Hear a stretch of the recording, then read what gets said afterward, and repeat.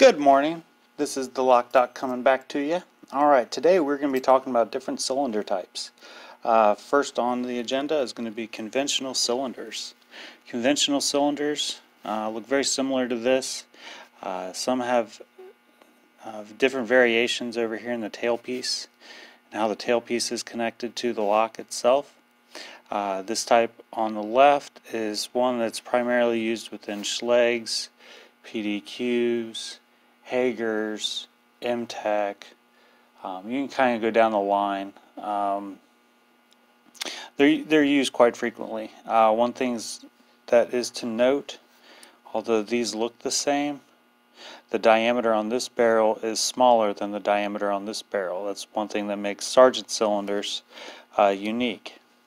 This type right here, this works for the 7 line, 10 line, 11 line. It works with the padlocks. It works on their 6500 series. The only part that differs is the tailpiece. For example, that tailpiece is used on an 11 line. That tailpiece is used on their 6 line or their knob. This tailpiece right here is used on 6500, 7 line, and 10 line. And then the padlock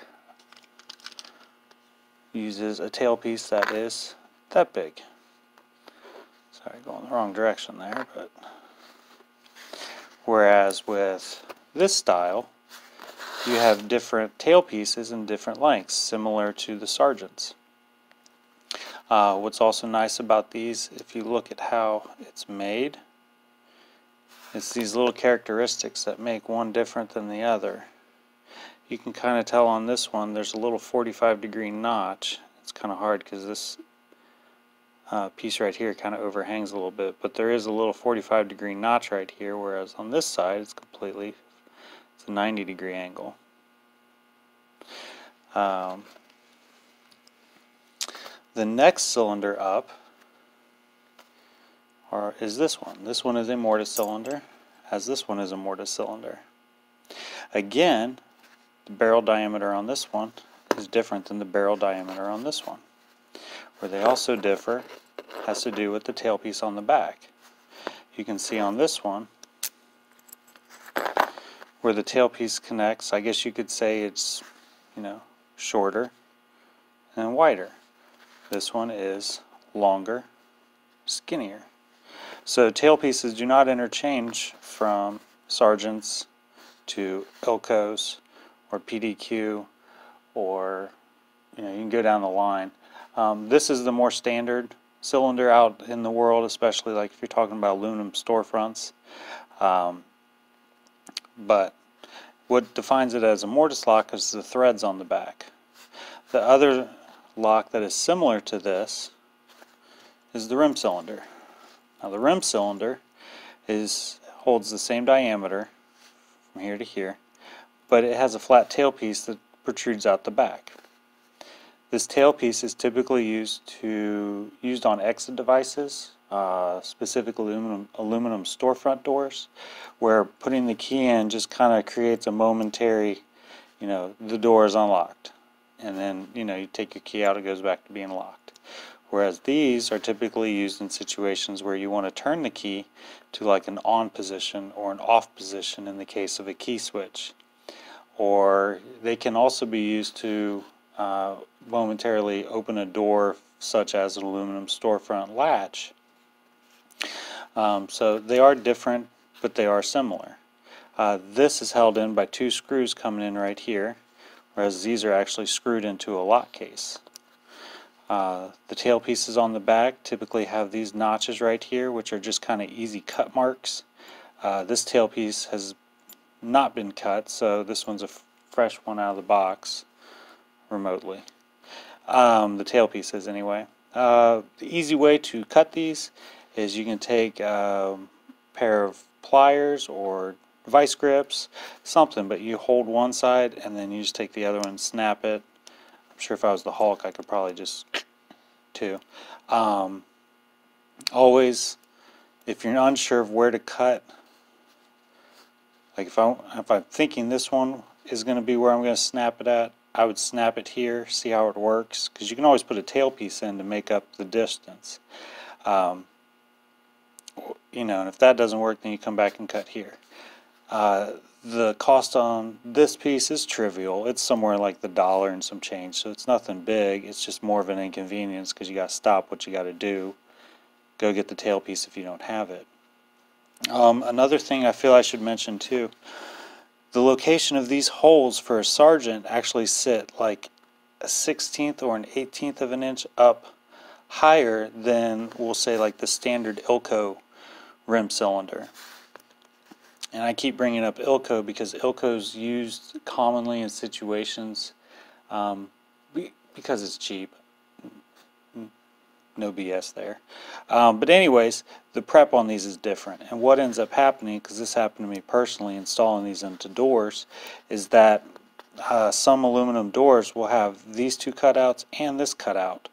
Whereas some doors will just have a single circular cutout, and that works great because typically there's a flat plate that helps sandwich this to the door. So yeah, that's another thing to pay attention to. So if you got a Sargent cylinder, you got to replace it with a Sargent cylinder. If you have an Ilco one, an Ilco one would work just as well too. Anyways, moving on from those, next up is interchangeable cores. This one is defined as a small format.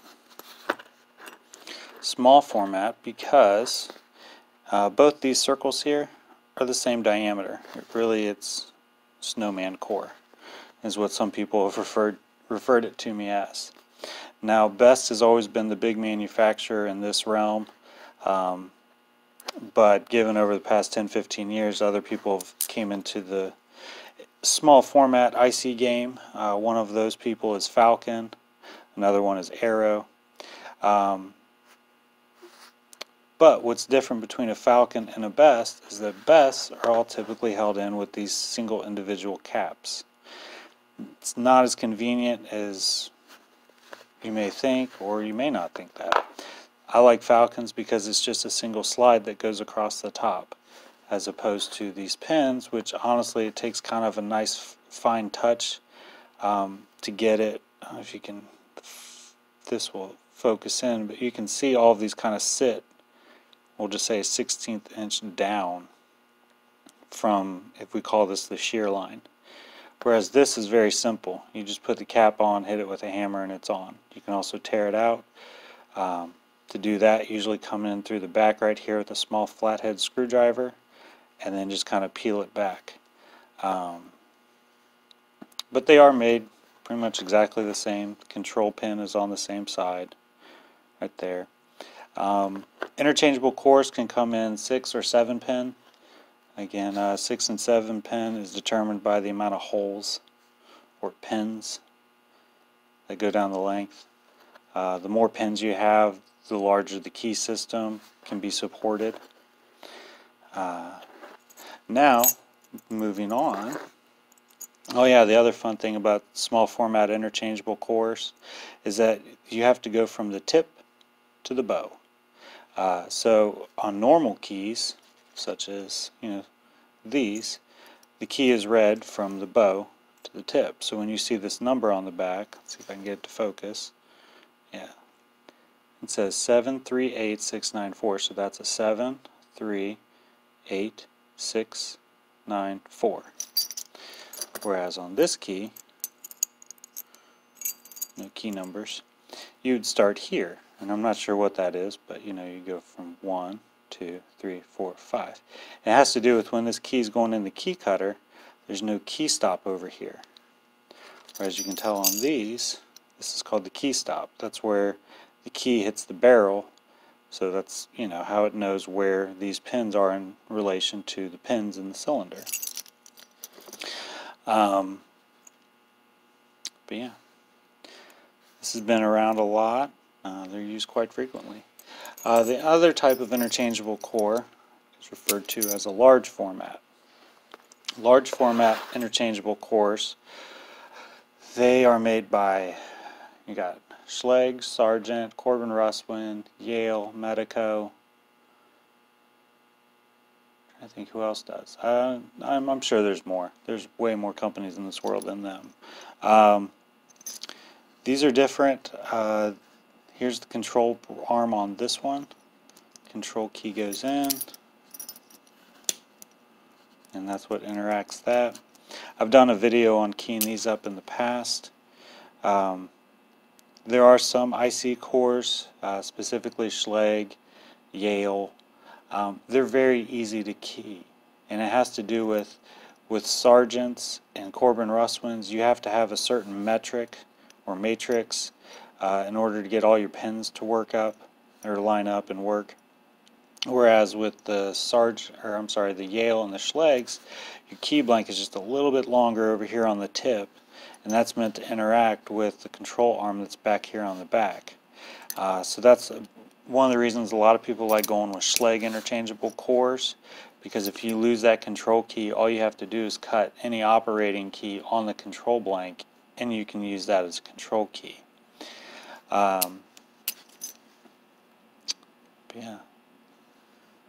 they're kind of cool when they all get to go to work.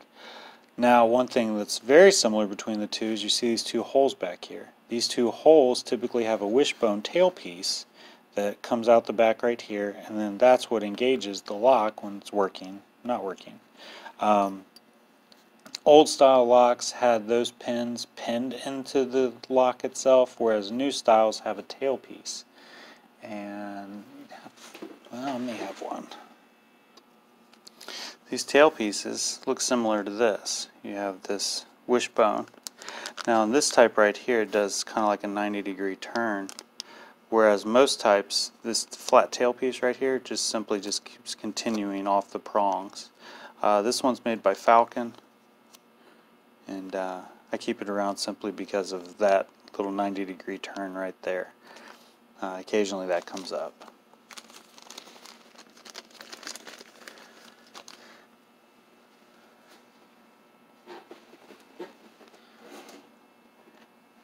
And if you got any questions, feel free to leave them below. Thank you for watching, and other than that, hope everyone had a nice Thanksgiving. Thank you.